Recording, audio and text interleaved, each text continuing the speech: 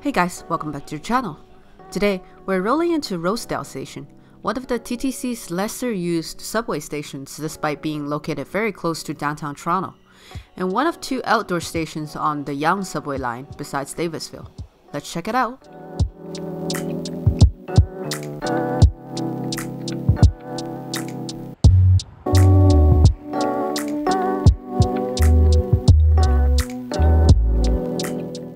Despite being only one station away from the incredibly busy Bloor-Yonge station, Rosedale is one of the TTC's least used stations, averaging only less than 8,000 riders daily in 2018. However, it is one of the original subway stations that opened in 1954 and has been designated a heritage property by the city.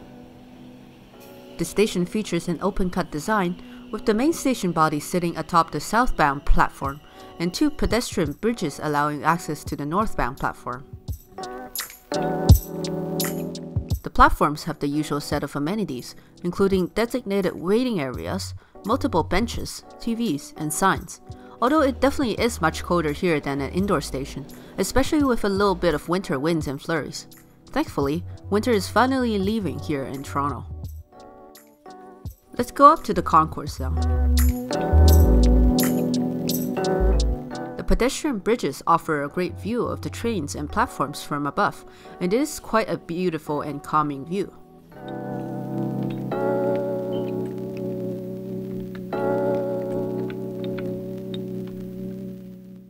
The concourse itself is quite small, made up of a round main concourse and a path to the bus loop. This is also the only entrance to the station, and it does look quite crowded with some standing here waiting for buses. The bus loop is quite long, although it only serves the 82 Rosedale route, which isn't super busy. It kind of reminds me of the curved driveways in front of giant mansions, but the only sports cars here are your good old TTC buses. Besides the bus loop, you can also find other amenities out here such as a telephone, plenty of bike racks, as well as interestingly a set of bike tools, which will definitely come in handy in case of a flat tire or a loose chain. Out here, we can finally see the station in its entirety. It is small, but it has everything you need for a small station like this.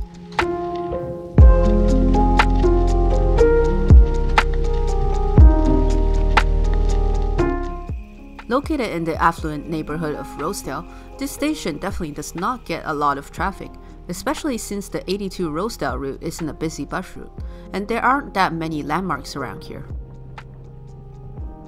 One good thing to note though is that since we are on Yonge Street, you do have access to the 97 Yonge bus as well as the 320 Yonge night bus. So you can use those if you find them more convenient than the subway or during after hours. Adjacent to the station, you can find Bud Sugarman Park. A small park perfect for a stroll or a nice game of frisbee with your friends, or just for a place to chill. The park is named in honor of Bud Sugarman, a civil activist who passed away in 2004. There was actually a proposal to expand the park further into station grounds, but this was rejected by the TTC as they did not feel it was a good enough use in terms of transit and prevented further development at the site.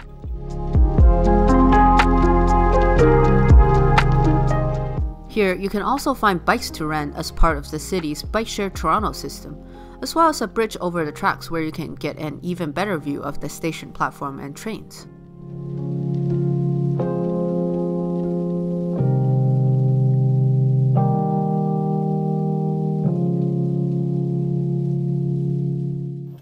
In terms of station parking, there is a green P parking lot right across the street, but it doesn't seem to be managed by the TTC.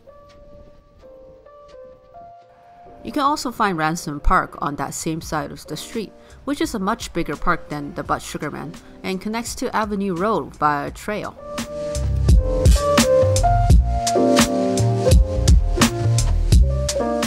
Alright, that concludes our tour of Rosedale Station. Small, but great for what it is, and a nice place to spot some trains. Hope you guys enjoyed this video. Leave a like, subscribe, and comment down below to tell us what you want to see next on the channel. We're really grateful for all the support you guys have given us, and we want to make more content for you guys to enjoy. Thanks for watching, guys, and we'll see you in the next one.